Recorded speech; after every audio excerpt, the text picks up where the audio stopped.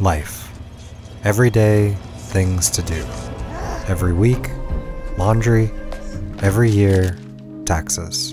To make any sense of it at all, we build our worlds around things, people, ideas, anything we can, attempting to grasp at some sense of meaning in the mundanity of it all.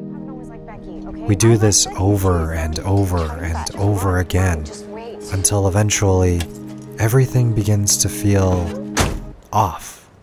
Your clothes never wear as well the next day. Your hair never falls in quite the same way. This is the story of a woman named Evelyn Wang, a typical, aging, Chinese-born immigrant, wife, mother, daughter, owner of a failing laundromat. In her mind, she is the one keeping everything afloat. She is the one always picking up the pieces, doing everything she can to make everyone else happy, usually at her own expense. Sound familiar? At any moment, it could all come crashing down, destroying everything, taking her with it. And an untimely IRS audit may do just that. A Watsu technician, I'm sorry. What Enter Alpha Waymond, a bold, alternate universe action hero counterpart to her meek husband. Just as quickly as he arrives, he thrusts the weight of the entire multiverse upon Evelyn, forcing her to navigate a seemingly nonsensical amalgam of infinitely revolving, shifting realities. The Alphaverse.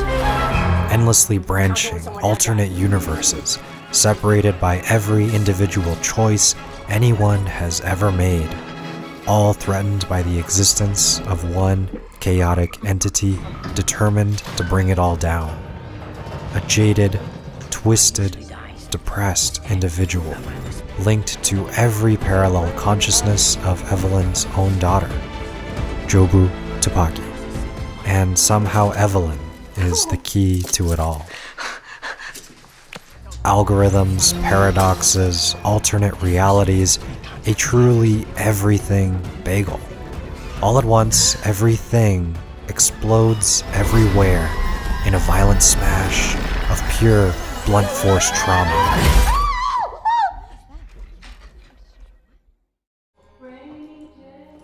Before we continue, I need to address something. Make no mistake, everything everywhere is weird. But its weirdness plays a crucial role. Talking rocks, suggestive trophies, hot dog fingers, Rakakuni. It's absurd and wacky, often confusing, impossible to explain. And yet, this is all by design. Life is weird. It's strange and odd and hopelessly chaotic. Nothing ever truly goes to plan, and things regularly happen beyond all comprehension. Life is weird. We are evolved apes on a moss-covered rock, hurtling through an endless expanse of blackness, revolving around a giant burning ball of gas. And yet, we all just agree to pretend that none of this is strange. But when you stop and think about it, every facet of our existence is weird. And the film's strangeness is simply a reflection of this. It is weird precisely because life is weird. By pushing our conception of strange to its absolute breaking point, it brings into focus the chaos and confusion that is our own world, breaking down our entire sense of normalcy. Exactly. Evelyn? 发生什么事啊? Somewhat ironically, this is what makes Evelyn's struggles more relatable. By desensitizing us to the entire concept of weird, it gives us a much-needed opportunity to drop our guarded, preconceived notions of life, carving out space for its underlying philosophy to take root. This doesn't make any sense. Think about it. I've seen thousands of Evelyns, but never an Evelyn like you. You have so many goals you never finished. Dreams, You never followed. You're living your worst you. Evelyn's life is a collection of every failed branch of every neighboring universe. Every choice she has ever made has been the wrong one.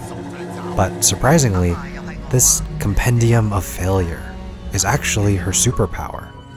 It gives her access to a limitless number of other, more accomplished versions of herself, granting the potential to endlessly expand her multiversal consciousness. And after realizing that this may be the key to saving her daughter, Evelyn dives in completely, verse jumping to every possible reality, pushing her mental capacity to its absolute limit. Oh my God, Evelyn. And like Jobu before her, Evelyn ascends into a true multiversal entity, existing simultaneously in every universe all at once. Cue the bagel. You know why I actually built the bagel? It wasn't to destroy everything. It was to destroy myself. I wanted to see if I went in, could I finally escape? Like actually die. The weight of existing simultaneously in every universe became too much to bear, so Jobu sought an escape, yet also a companion, someone who could understand her struggle. At least this way, I don't have to do it alone. And with a newfound multiversal identity, Evelyn finally does understand. Existing in every reality all at once, it shows her the true futility in everything. If everything that could possibly ever exist already does, then what's the point of doing anything? I can think of whatever nonsense I want. It's somewhere. 在另外一个空间的真的存在。 Just give in. There is no inherent meaning, no objective morality. There is nothing to do, no one to care for, nothing to achieve. And so, she gives up. Every relationship in every universe, every connection, every Waymond. Burn it all to the ground. What are you doing? Nothing matters, so break everything. Everything means nothing.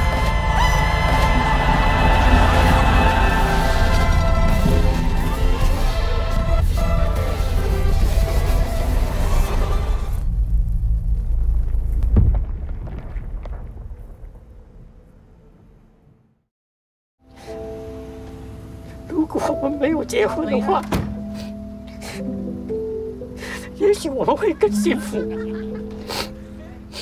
我从来没说过。你根本不用说，你的眼神已经告诉我了。 Throughout the film, we become acquainted with two primary alternate universe versions of Waymond. Alpha Waymond is focused and direct. He has a relentless determination to stop Jobu and save the multiverse. And from a universe where they never married, Business Waymond directly mirrors Evelyn's most successful self. He's charming, confident, and wealthy, a constant reminder of all the achievements they were capable of, but never accomplished. 还好，我挺幸运的。 At first, Evelyn sees these Waymonds as missed opportunities, halves that could have made her whole. 看到我的生活，如果没有你是多么的美好。It was beautiful。当年我应该听我爸说的话，我要跟你走。 But once Evelyn sees through the multiverse, all of this, just like everything else, ceases to have any meaning. Another year. Pretending we know what we're doing, but really, we're just going around in circles. Doing laundry and taxes. bills and laundry and taxes. Adopting her father's perspective, Evelyn only sees her life as a disappointment. Every failure has piled up into this pointless, nihilistic black hole of an existence. What purpose is there to anything if everything means nothing? What I feel. Embrace the void of the bagel.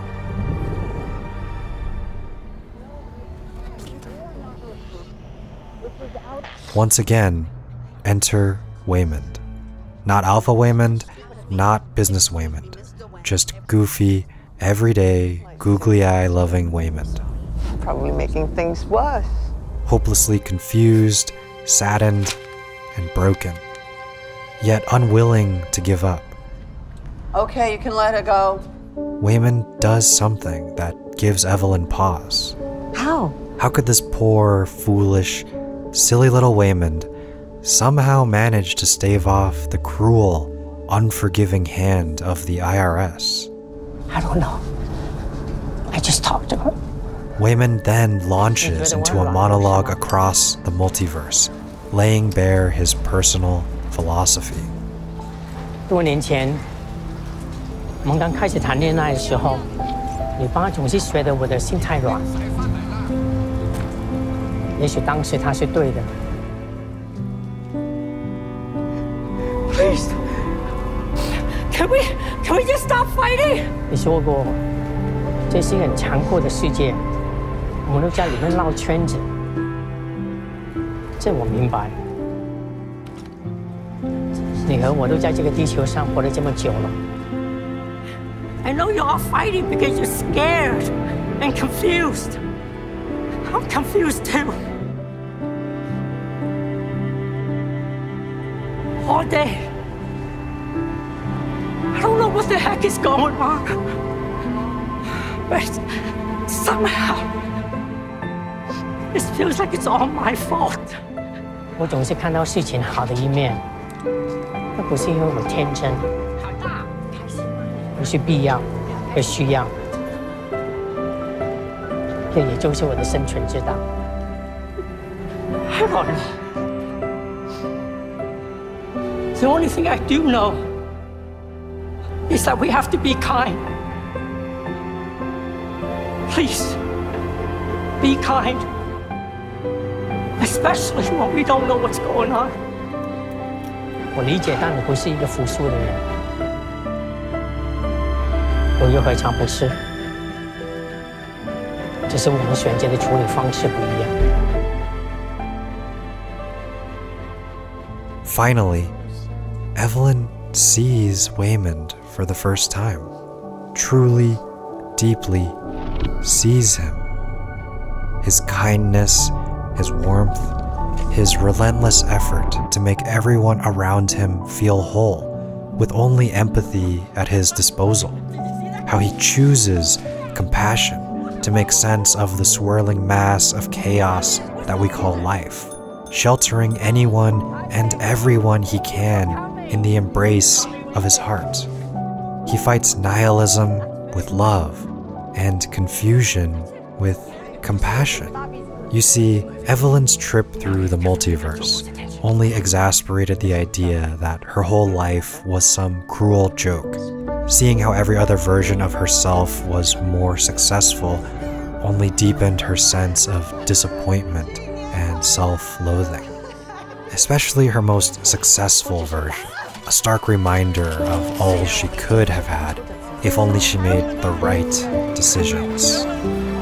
With his final line, Waymond brings everything full circle. 离家让我心碎，我想告诉你，如果有来生，我还是会选择和你一起报税，开心一点。This idealized Waymond, this reminder of every failure.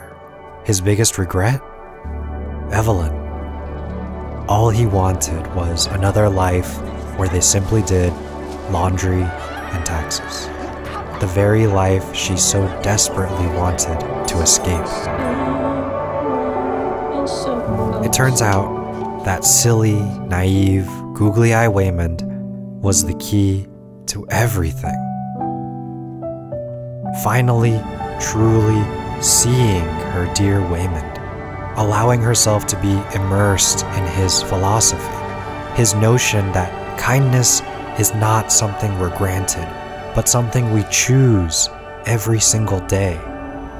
Evelyn finally awakens. She sheds her nihilistic anger at the world and instead begins to see it with the very same kindness and empathy she used to dismiss. She finally understands. Even through the perpetual confusion and weirdness of infinite universes with infinite possibilities, even with the ability to live anywhere imaginable, to be anyone she wants. Her greatest power is the ability to choose what matters, to stay right where she is, to finish her battles and save her daughter. She realizes she can choose to fight with kindness, choose to connect with joy, choose to return to her ordinary life of laundry and taxes.